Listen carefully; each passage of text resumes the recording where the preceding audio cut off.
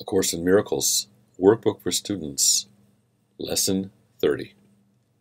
God is in everything I see because God is in my mind. The idea for today is the springboard for vision.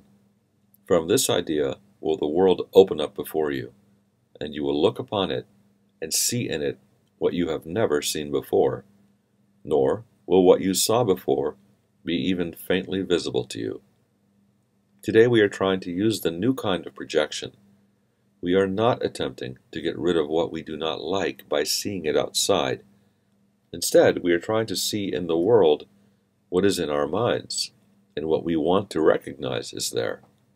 Thus, we are trying to join with what we see, rather than keeping it apart from us.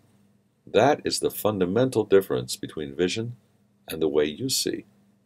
Today's idea should be applied as often as possible throughout the day.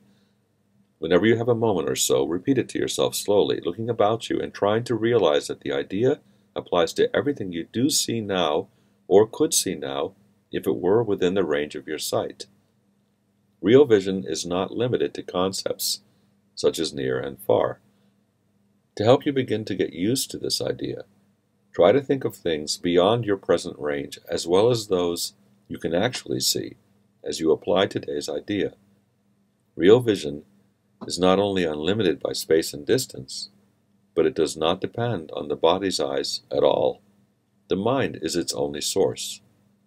To aid in helping you to become more accustomed to this idea as well, devote several practice periods to applying today's idea with your eyes closed, using whatever subjects come to mind and looking within rather than without. Today's idea applies equally to both.